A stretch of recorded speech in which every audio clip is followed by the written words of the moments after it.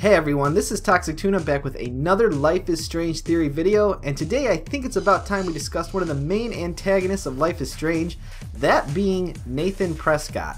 Now, as we all know, Nathan Prescott is sort of a dick. There's no doubt that he makes Max's life much more difficult than it needs to be, and he's behind some rather strange occurrences in Arcadia Bay. But I do think that though he comes from a rich family, he lives a rather challenging life, and he may not be as bad as we truly believe. So here's one example of that. Let's go all the way back to episode 1 of Life is Strange, where Nathan shoots Chloe inside of the girl's bathroom. First of all, just the dialogue that is said before Chloe walks in makes me think that Nathan doesn't really want to do what he's about to do. He says to himself, "Don't be afraid." Well, why should he be? He's the one with the gun. He's prepping himself for what is about to happen, and I just can't help but think someone is making him do it. And that sort of coincides with what he says when he's conversing with Chloe later on. I'm so sick of people trying to control me! So who are these people that he's referring to? Well, we'll come back to that in a little bit. For now, let's stay on this beginning scene. So during the fight with Chloe, Nathan obviously ends it by shooting her, prompting Max to stick out her hand and, for the first time ever, rewind time and thus save Chloe.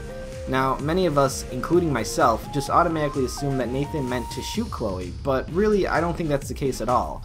Watching this scene again, it's clear that Chloe pushes Nathan, which caused him to clinch his grip, thus firing the gun. Now listen to what is said right after the shooting. This is something I just barely noticed since Max's dialogue is being heard at the exact same time. Oh, shit! No! No, he has a gun! Oh shit, no no no, followed by him kneeling down to see if she's alive? Why would he do or say any of that if he did it on purpose? This makes me believe that Chloe being shot is a complete accident, and therefore Nathan is not necessarily a killer. Now, let's go over that question I brought up before regarding who controls Nathan. So, in the parking lot when Max is confronted by Nathan, he says to her this. Nobody tells me what to do! Not my parents, not the principal, Stop that! or that whore in the bathroom! So really, I think this is sort of the answer to the question we had. He's being controlled by his parents, Principal Wells, and that whore in the bathroom, aka Chloe Price. So let's go over these three people. So Chloe pressuring Nathan obviously makes sense, considering he's most likely referring to what just happened in the bathroom, where Chloe tried to extort him for money just to keep quiet about prior events. Principal Wells also tries to control Nathan. We can see that based on the letters we found on his computer warning him about his actions in class and threatening expulsion.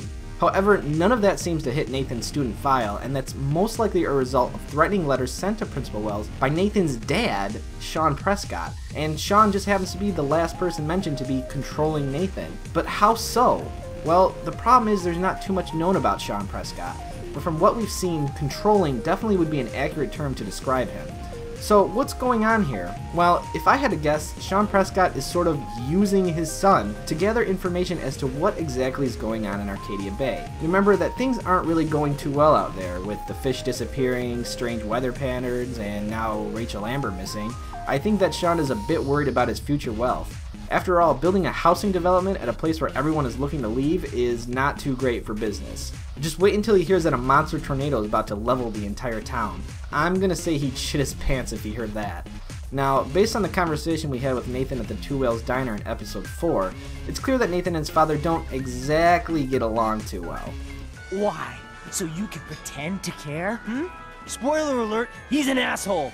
So really, I think that is where a good part of Nathan's anger comes from. His father, Sean, has noticed that strange things are going on in Arcadia Bay, and may have correlated that to Blackwell Academy.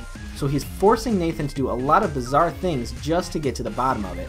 I think that, coupled with Nathan's possible psychological issues, have really made him into the character that he portrays in the game. Now, going forward from all that, we learn that Nathan has another interesting affiliation with one of the characters from Life is Strange, that being our short-fused high school police officer friend, David Madsen. While snooping through Principal Wells' files, we discover that Nathan and David were working almost as a team. However, it's pretty easy to see they both had very different agendas. Just looking at the files that David keeps, it's clear that he's not looking to uncover some sort of large time-traveling mystery. Instead, he is focused on something rather trivial at this point, which is drugs in Blackwell Academy. On the other hand, Nathan is doing the exact opposite. Literally, he's selling drugs in Blackwell Academy. How can two people on the same team be doing two completely different things? Well, either David has no clue what Nathan is doing, or he could possibly be using him as a sort of sting operation to collect information on actual drug dealers. After all, Chloe mentioned that Nathan sells drugs laced with laxatives. Is that something a reputable drug dealer would do? I guess there's probably no such thing as a reputable drug dealer, but you get the point. It's sort of almost like he's punishing those who use drugs, right? So with all this being said, how can we explain something like Rachel in the dark room? Well, this sort of goes back to my theory that Rachel Amber can travel through time. So dark rooms were once used in photography to allow photos to properly develop. Due to updated technologies, dark rooms are not really necessary any longer, but are still kept in places such as schools, most likely as a hands-on history lesson about the art of photography. So what I'm getting at here is a dark room is full of photos, and if Rachel Amber has the same ability as Max to jump into photos, it's completely possible that she did so in the dark room. Given that Nathan has been following her with the help of David Madsen, it would make sense that one or the other would eventually witness this happening. One interesting thought is that it could be possible that Nathan saw this occurrence using surveillance cameras put in by David Madsen. Though there is plans to officially put in a camera system, I don't think I would put it past David to secretly install cameras without anyone's consent. After all, he did that to his own family. Further evidence that there might be cameras comes from that same scene we were discussing before. How did Nathan know that Max took that photograph? Even if we choose the option to not notify Principal Wells of the incident, he still confronts Max about hiding in the bathroom. Now, when he falls to the ground while Max is escaping, he does kick Max's ripped up photograph, but look at what happens. He barely looks at it, maybe for about a second or two, and the photo was just one half of the back of Max's head. And even if he did miraculously identify her from that, it still wouldn't explain how he knew she was taking photographs in the bathroom. So who knows, maybe David's desperation for evidence and the fact that he thought Rachel was a drug mule for a local dealer led him to install surveillance cameras in some of the girls' bathrooms. Alright guys, with that, what do you think? Do you think it's possible that Nathan is more of a puppet with his father pulling the strings? Or do you think he's as evil as this game makes him out to be? Please leave a comment and let me know. Thank you all so much for checking out this video. I can't thank you all enough for all the support. If you enjoyed this video, please leave a like and check out some of my other videos. Thank you all so much for watching, and I'll be sure to see you in the next one. Stay awesome, guys.